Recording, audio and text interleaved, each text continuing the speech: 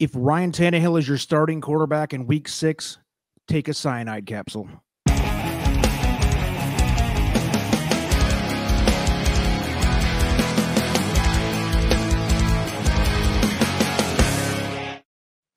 Hello, everyone. Welcome to the Trust the Profits 10-minute football rundown. I'm the Formula, joined today by El Hombre.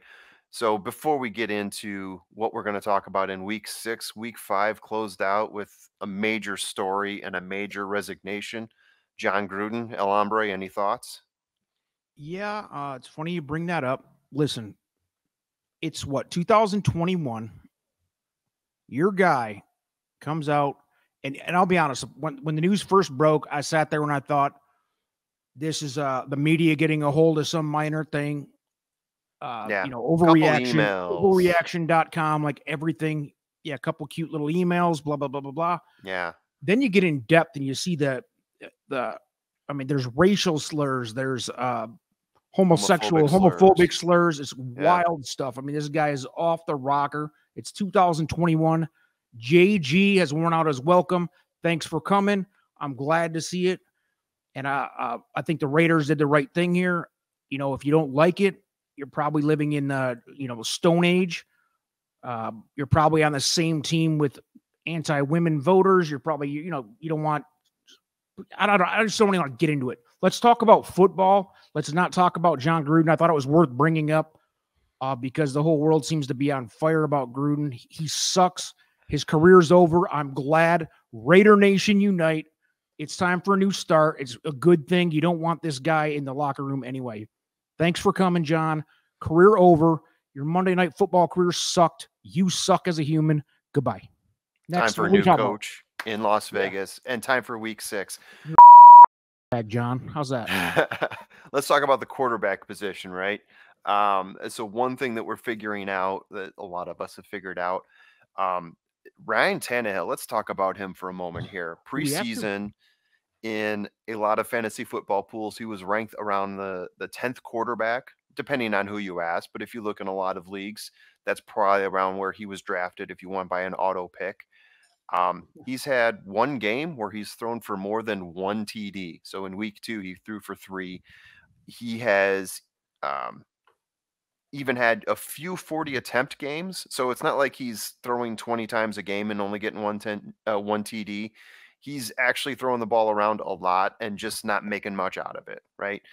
As of right now, he is under replacement level, right? So I consider replacement level someone who's ranked like in the mid-teens if you're in a 10-team league. Right now, he's ranked 25th. He's looking up at players that are free agents in most leagues, like Jared Goff or Trevor Lawrence. So right now, those 2 players would have been a better option than Ryan Tannehill in previous weeks. If it wasn't obvious before, they're playing Buffalo. It won't be pretty. You want to sit Ryan Tannehill now, and if you haven't been sitting him already, you might want to rethink your backup position, grab a few players off of waivers, and see if you can make something happen, because I don't think Ryan Tannehill is going to go anywhere soon. I don't know why anybody has him on their team. The guy sucks. He's always sucked. I was just in the great city of Nashville a couple weeks ago. Yeah. That is a fun town. That is a good team. The last quarterback they had there got murdered by his girlfriend or whatever else. Tannehill sucks. He's always sucked. Get him out. Bring in the next rookie. Make something happen. That dude has sucked for his whole career. I don't even know why he's in the league. I don't know why anybody would have him in fantasy. He was able to piece together something post Marcus Mariota. 1 year, right? Yeah, 1 year. He's not a long-term guy, though. He's a Scott Mitchell.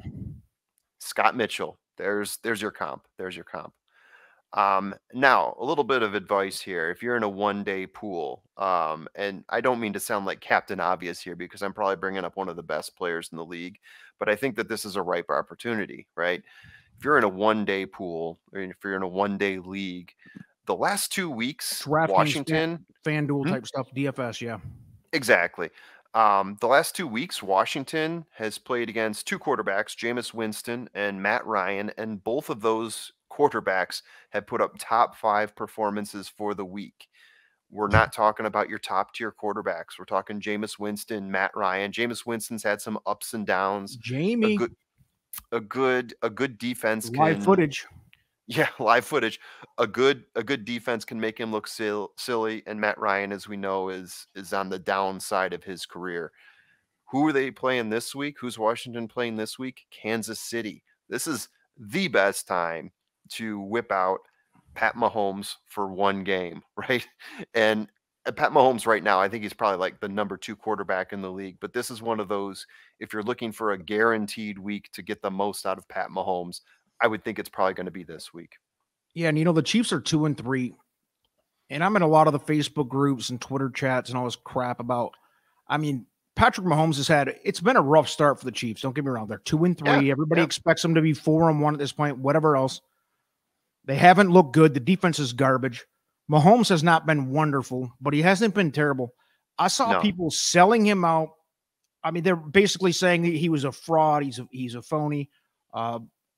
It's just irresponsible and stupid. That dude is awesome. Yeah. They will get their crap together. I don't know if they'll win the Super Bowl this year. But they're 2-3, but they have lost some tough games and they have played bad. Yeah. We've seen Tom Brady look this bad at different times in his career. I'm not comparing him to Brady necessarily, but I mean, to write this dude off after 5 games is stupid. You're an idiot if you're doing that right now. Yeah. And you're right. This is a big week. He should probably have 500 yards of offense combined. Yeah. In his sleep. The Washington football team is a joke. Yeah. Next, I mean, it's not like next. writing off Aaron Rodgers like a sane person. Aaron Rodgers is a corpse laying there. All right. We'll move along. Right. Go host Jeopardy, will you? All right, next position we're going to dive into. So the running back position. I think it's really interesting this year. If you were to look at most teams, most leagues and their top 5 picks, you'll probably find Christian McCaffrey, Derrick Henry, Saquon Barkley, Zeke Elliott, Dalvin Cook in some sort of order. I know in my league, Mount Rushmore this year, yeah. Seriously, right? I mean, that's what most teams were looking for in their top 5. And in my case, I took Derrick Henry. I think I lucked into that because if you look at the rest of these top 5s, there is a mountain of difference. Most of it having to do with injuries. I've been lucky. Derrick Henry hasn't had an injury like Christian McCaffrey's had. He didn't have one to start the season like Saquon Barkley. Hasn't had the issues that Dalvin Cook has had. But that just underscores how important this position is and how difficult it is. I even wonder at this point, right? Is it worth it really to draft a running back that high, knowing that they could end up getting injured more easily than another position that you could get that top tier value out of? But obviously, in my case, Derrick Henry has been pretty solid for me. So what does that mean in terms of fantasy right now? If you've got one of those guys, right? There's some interesting players out there right now that are still out there in a lot of leagues. Devontae Booker, who came in, did some, I guess you could say, work in lieu of Saquon Barkley's re-injury. Had a good fill-in, 14 carries, 40 yards. Not great, but he did have a touchdown. They also had a quarterback change. They brought in Mike Glennon. So if you want to talk about bad quarterbacks, we just opened that door. Wow. If Mike Glennon has to play again this week. Andre, what do you think? Mike Glennon, that dude's still in the league?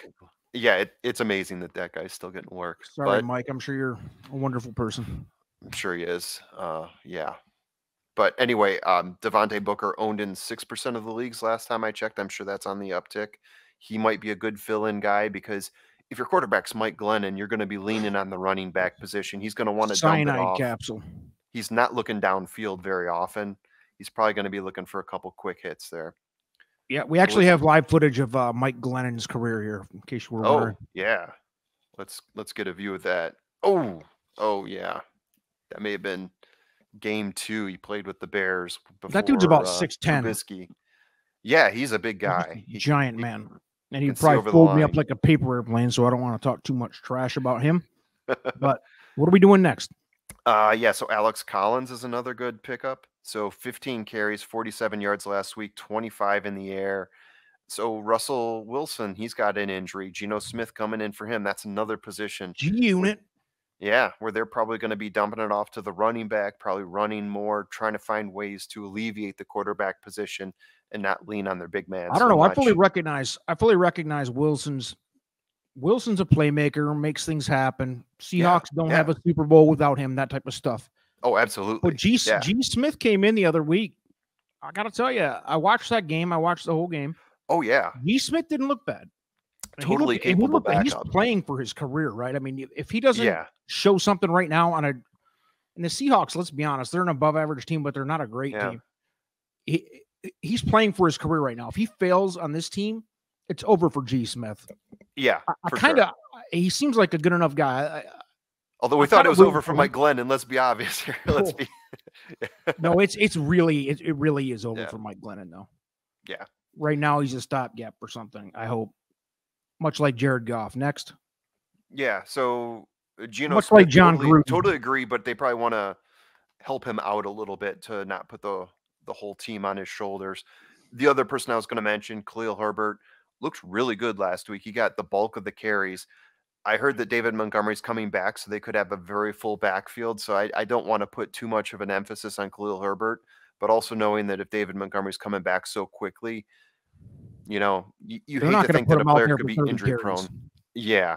I agree. All right. So moving on, wide receiver position.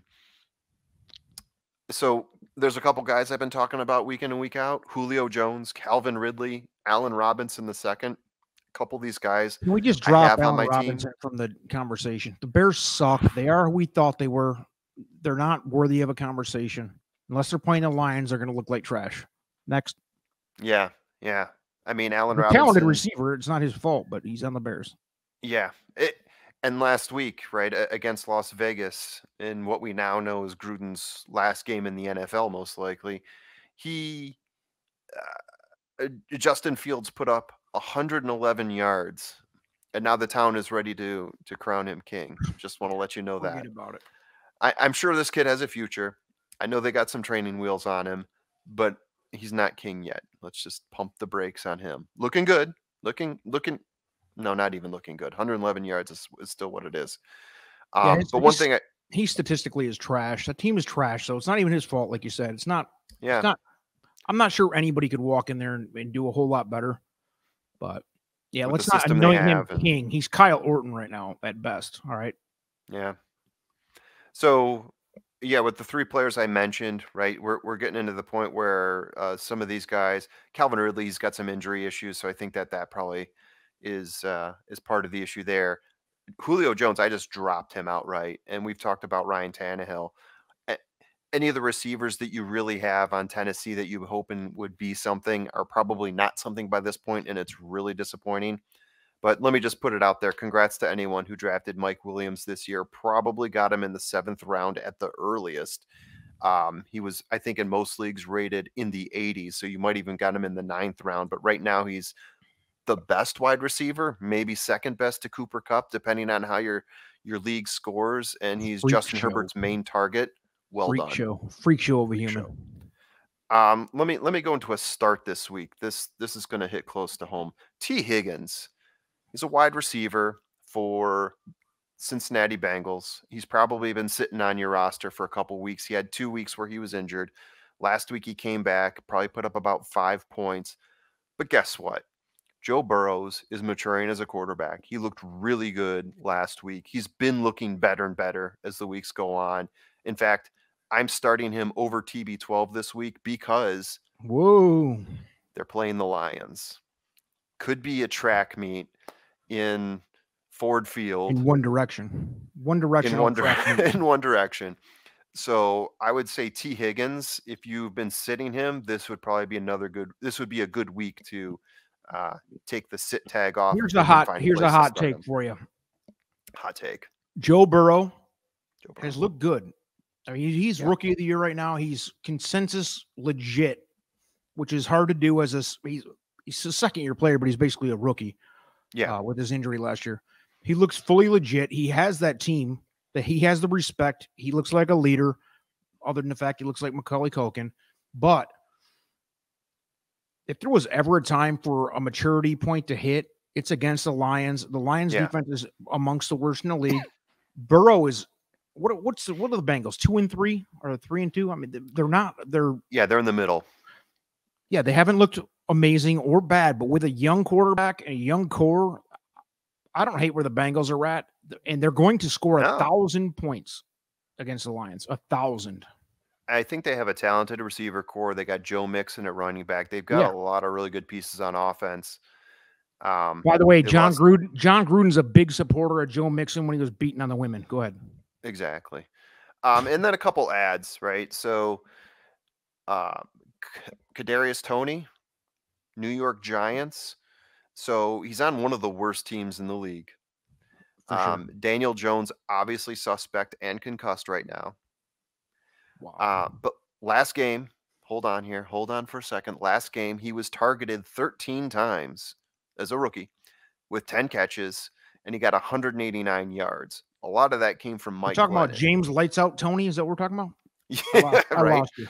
Yeah, Kadarius Toney, rookie from Florida, New York Football Giants. He had a coming out party last week. He was owned by I about saw that. 40 leagues, 40% of the leagues last week, and I think it's probably getting higher now. I saw the Yikes. percentage this morning and it had skyrocketed. He's probably available in maybe 20% of the leagues now. If he's still out there, that might be a good person to grab. Mm. And then one more, Marquez Callaway. He's still available in a ton of leagues out there. Jameis Winston has to throw to somebody. Lately, it's been Callaway, getting more and more each week. He had 2 touchdowns last week. I don't like the fact that he had 8 targets and 4 receptions. I don't think it's all on him, but this might be a good guy if you've got always need wide receivers in I fantasy, feel like right? that Usually Saints team is just such a coin flip wild card. Like, it's because weird. Winston and his receiving core and that whole team for that matter is something that can make or break your whole week. Like if you need Yeah, Winston's the type of guy, like if you really fully commit, you're probably going to screw yourself. But if you yeah. need him once or twice and you hit him at the right time, It's all timing with Winston. because I mean Yeah. that dude couldn't be more inconsistent if he tried. But I don't know. Right. And he will put up the weirdest numbers too, like 211 yards, but 4 touchdowns, right? Yeah. Numbers that just don't make sense. Yeah, All right. let's move this thing along. Let's get into some Moving along. let's get into our top 5 best bets of the week. Yeah, yeah. Because So- I think it's a good week to make money. Last week we went 3-2. Yeah. You made a little bit. We didn't do amazing, but not bad. And this week I feel a lot more comfortable with these top 5 best bets of the week for week 6. Who are you starting with? Yeah, they all start to make sense here. So Houston plus 10.5 at Indianapolis, right? So 10.5 is a lot of points. Yep. Their quarterback, Davis Mills, started to look good last week. I mean, he actually started to put things together, and they're playing Indianapolis, who is not that great. And yeah, Houston playing New England last week, they actually kept it pretty close. So I'm sort of comping that game to this game, thinking 10.5 seems like a gift when they just lost by like, what, 3-5 points to New England. Not a great New England team. It's too big of a number. Too big of a number. Indianapolis could probably win by more than that if they needed to, but I think it's going to be a situation where Indy gets up a couple touchdowns, takes the foot off the gas. Yeah. Houston covers. I love that play. I will probably put a couple C notes on that thing. I love that one. Yeah. I like all these a lot though. Houston plus 10.5. Yeah. He's not that good. Feels Their kicker can't make a field goal. What's the dude with the black horn rim glasses looking like Elvis Costello out of the football field? Yeah. What's next? Go ahead. What's next? Buffalo minus 5.5 at Tennessee on the road, minus 5.5. It sounds crazy, but right now Buffalo is the most complete team out there. Their defense is rock solid.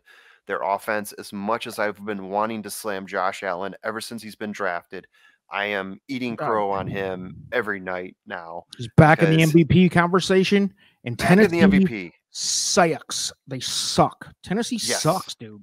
I'm sorry.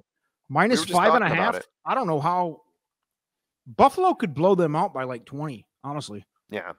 Derrick Henry could get 180 yards rushing with 4 TDs, and yet they would still cover the Buffalo spread, right? And full disclosure, it's Wednesday right now. This line is not going to stay there. Buffalo is going to be like 7 or more, I think, because anybody with the right mind is shoving all in on Buffalo. Minus 5.5 at Tennessee is a lock. Jam it in today while you can. Go.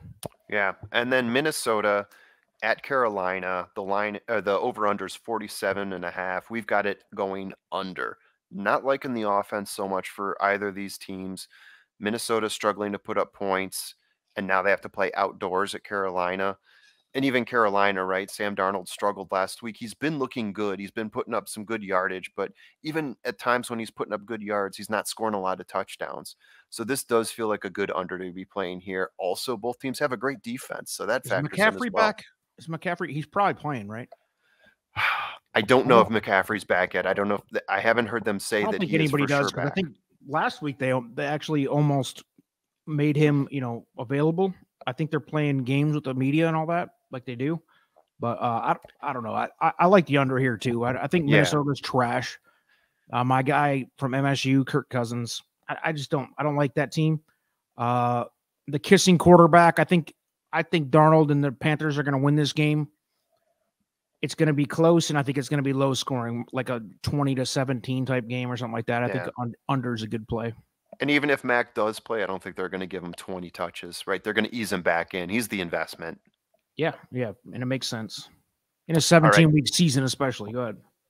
Seattle at Pittsburgh. The line is set to 42.5. Got to go over. 42.5. I mean, that is just like dog food numbers right there. My formula right now has them both scoring about 24 apiece. So there's some wiggle room there in terms of like where the formula thinks they are versus where the over-under is. And that's even considering that Geno Smith is going to be taking over quarterback duties from the recently out of surgery Russell Wilson, right? With the pretzel finger, yeah. Yeah. I mean, neither team is great. Neither team has a good defense. Seattle has the worst defense in the league. I know Pittsburgh's offense isn't all that great, but you have to imagine if you've got two teams with bad defenses, points are going to get scored, By the way, for all the obese children in the world, and obesity is a pandemic in America, just look at Ben Roethlisberger. He's an obese quarterback in America. He's making it. He's making $100 million. He sucks. I mean, he's had a classic career, Roethlisberger, but look at that. That is pathetic. But even that team can score against Seattle. G. Smith, this game just has like 42.5 is a low total. Yeah. I see it about 27-24. I think it's an easy cover. Yeah. Period. Even with Ben. I mean, Ben out there raping girls in the bathroom, whatever he's doing. Oof. No offense. What's our last one? We're going 5. We're going to hit all 5 this week, I feel like. Yeah. So the Los Angeles Chargers plus 3.5 at Baltimore. I feel like the Chargers are going to win this outright. That's what our formula says. They're going to win it by like 3.5 as opposed to the spread predicting they'll lose it by 3.5. Baltimore's been up and down all year. I'm actually going to look up the money line on this thing for an outright win. Right. Keep going. I mean, they almost lost. If Indianapolis had any sort of kicker, they would have lost that game on Monday night. Obviously, Lamar Jackson putting up gobs and gobs of statistics. He's one of the statistically best quarterbacks in football right now, which amazes me because he's got the. He reminds me of Michael Vick. He's an unbelievable player. Unbelievable. Yeah, he does some amazing things. Sincerely, I hope he wins the Super Bowl before his career is done because I think he's got the right attitude and he's a freak show of a talent. Yeah. By the way, the money line is 131 plus 131. So every $100 you put on the Chargers, you get $131 back. It's basically 3-2 odds almost. I mean, you're looking at. I think the Chargers are going to win this game outright. You're right. I think so too. Yeah. 3.5 is a gift. Take it. Take your kids' college fund. Put it all on there.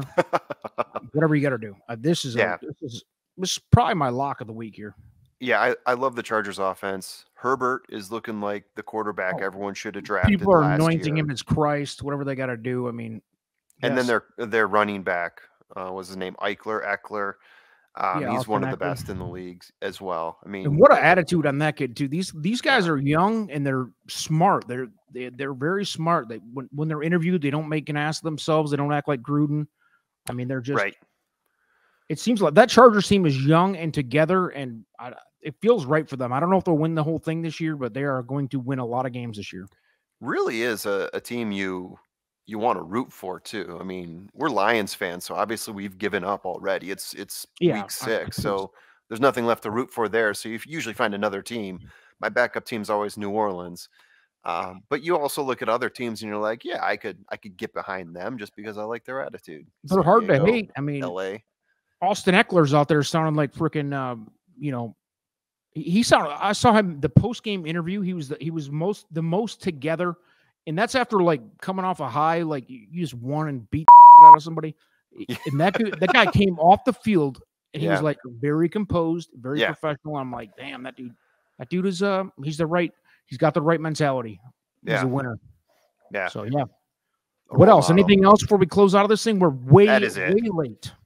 That is it. Our 10 minutes ran into 25, so I think that's a great place to cut it. And here we thought we were going to underrun it today. What happened? Well, thanks to John Gruden for the few minutes of fun there with him. It's not fun at all, but no, I think we got it good. Week 6, looking forward to it. We'll see you guys all next week. Peace out.